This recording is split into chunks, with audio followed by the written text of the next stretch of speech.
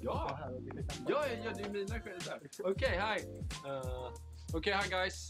Today we're gonna show you how to mount these bindings on the Black Crow Atris 2022.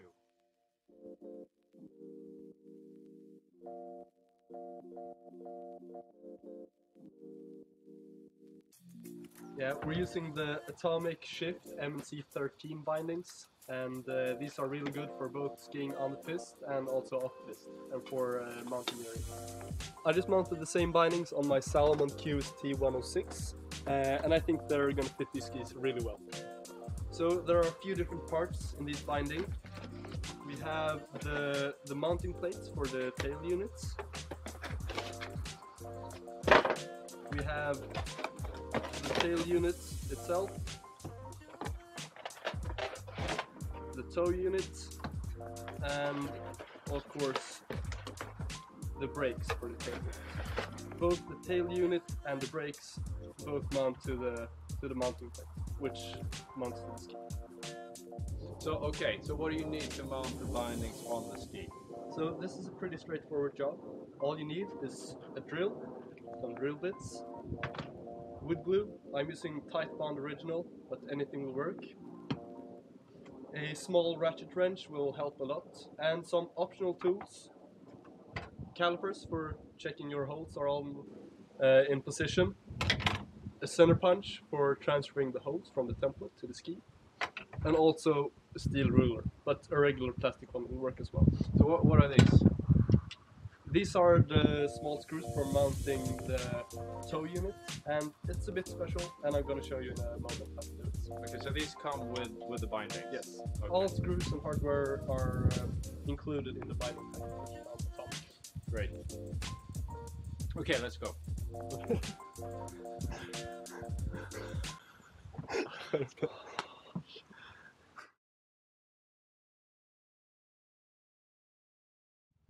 For getting the mounting holes in the right positions, I'm using a paper template I found online.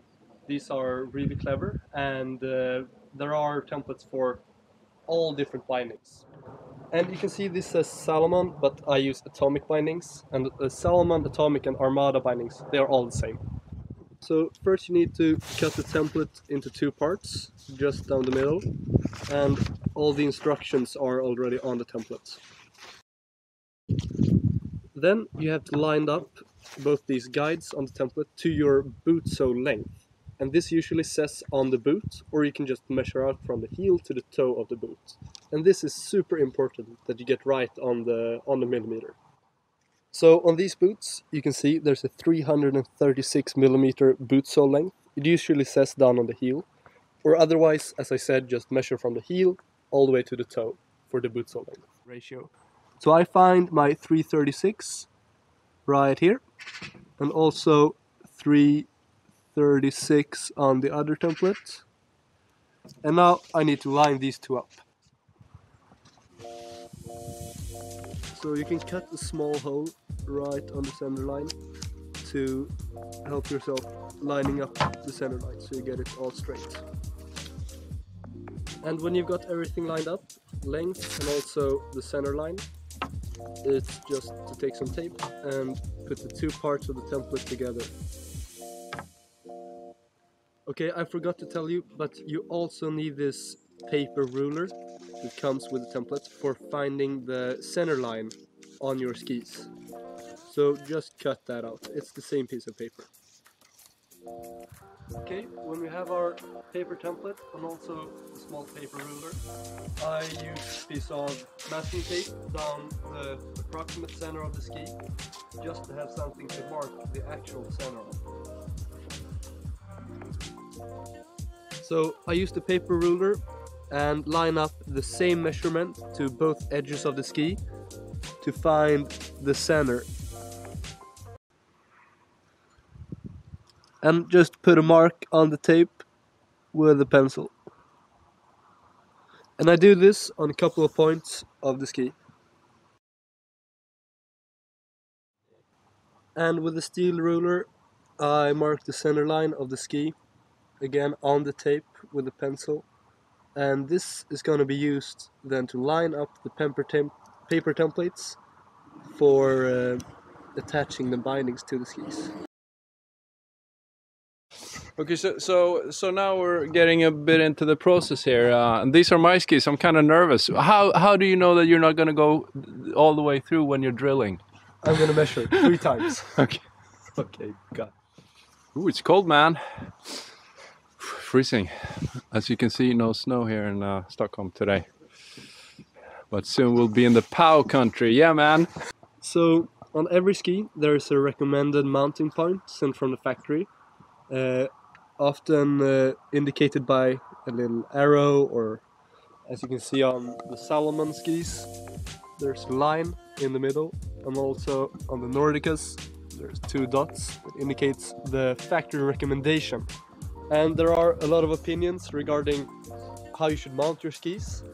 These skis are going to be mounted, or the bindings are going to be mounted 1 centimeter in front of factory recommendation to get a little less float in the POW, but to get some more kick when skiing the groomers. Yeah, man. It's gonna be awesome. So I just put a line here on factory recommendation, and then I can use just a ruler to mark the mounting point. That's +1 now from factory recommendation.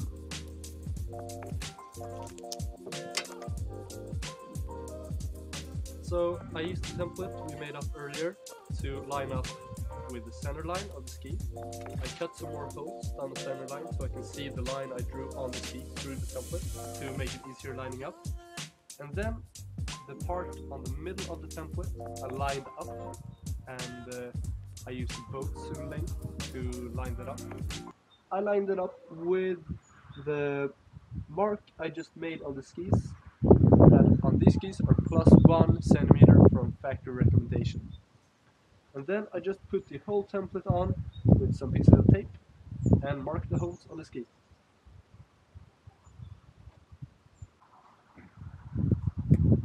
So really make sure you get this right, because once this is on and you start drilling your holes, there's no turning back.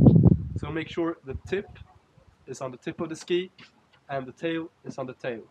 When I did my Salomons, I almost mounted the first binding the other way around. Woo. Once you get the template taped on, you can use the boot to check that the markings are all right and you got the length correct. So I have my boot on here.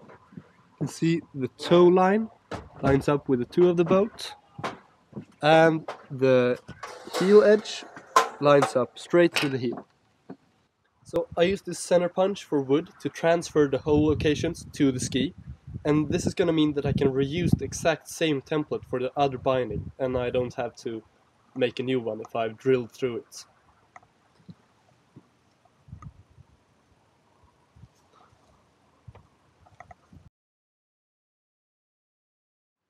So when all the holes are transferred from the template onto the ski using the center punch, we can remove the template and save it for the next ski. You have to look quite closely, but you can see the small holes from the center punch in the ski, and that's where we're going to drill. So now the hole positions are all set up and we can start drilling. But first we need to know how big of a drill bit to use and also how deep to drill. I just used this Phillips head on my ratchet wrench to get a depth, and I take the calipers to measure how far down the screw goes from the mounting plate. On these skis, 7 millimeters. Also, for the size of the drill bit, generally on wood core skis you use a 3.5 millimeter, and on a metal plate ski you use a 4 millimeter drill bit. This is a wood core, and I'm going to use a 3.5 millimeter drill bit. Okay, now it's time to put some holes in the skis. Yes, I start with a small 2 millimeter drill bit just to get the center punched holes a little larger for the bigger drill bit later.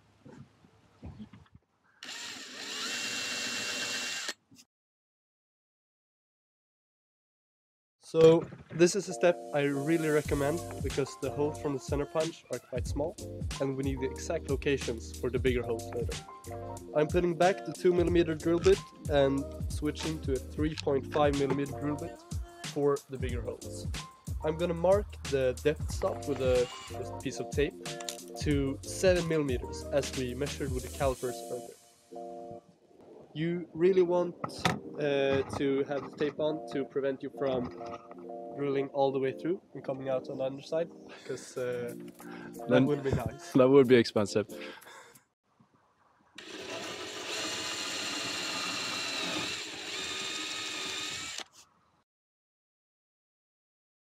So I use a larger drill bit just to countersink the holes and get rid of the burr on top of the holes, to get a good connection between the end plate and the ski.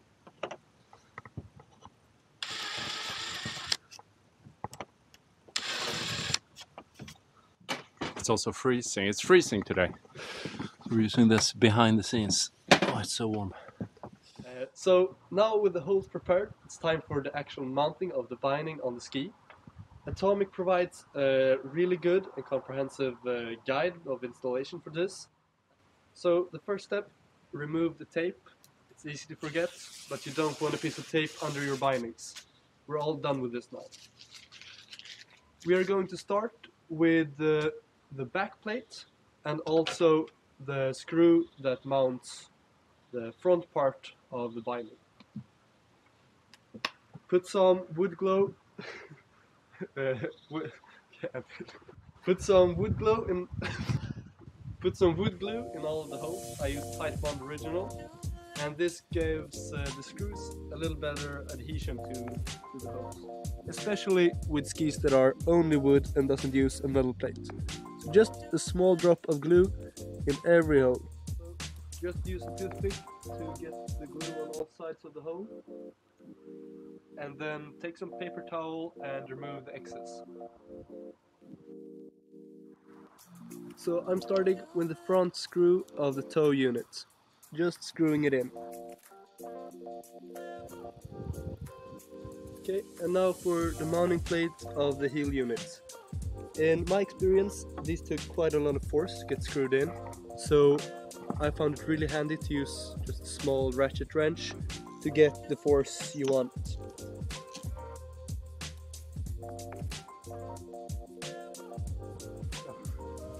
So this is a pretty tough job, and you really have to get these secured down good. Yeah, now all these are mounted, and there's a bit of a special process mounting the toe unit of these bindings. So you can see on the bottom side there is a slot for this screw to slot into. So you just put these on, find the slot, and before sliding it back, you want these two silver screws on the back to be fully screwed in.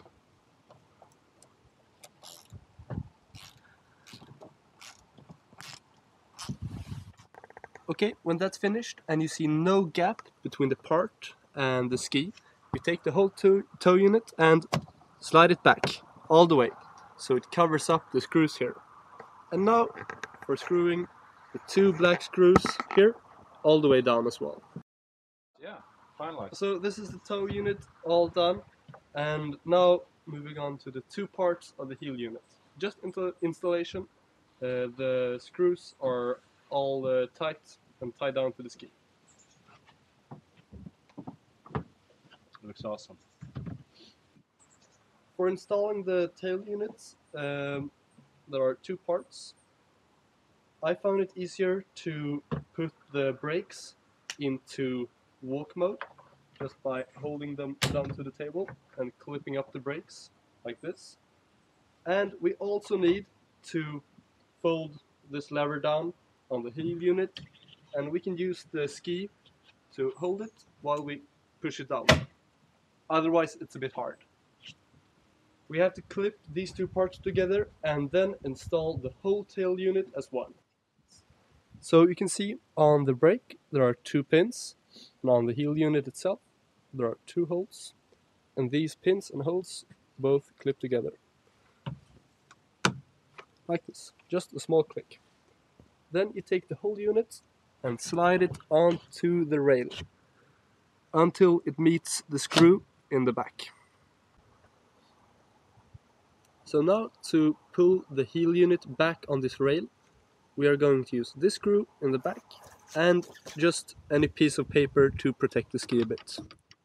There are some lines on the rail and we are going to take the heel unit back to the first line. Okay, all the way at the first line, and this is going to be adjusted a bit later when the boot is in place to get the perfect positioning. But we start at the first line. Okay, so now all we have left is to adjust the binding so it fits your boot perfectly. We flip down the brakes, take our boot, it doesn't matter which one,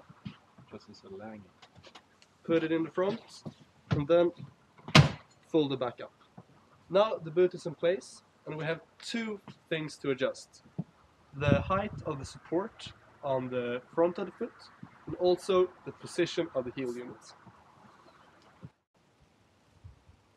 So to adjust the support in the front, we need to pull the boot back. So we put our hand here and pull the boot back, and you can see the toe lifts up. So there's contact between the top of the toe unit and the boot.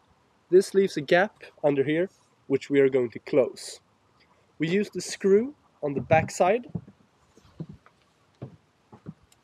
this screw, to lift this support up until it meets the boot.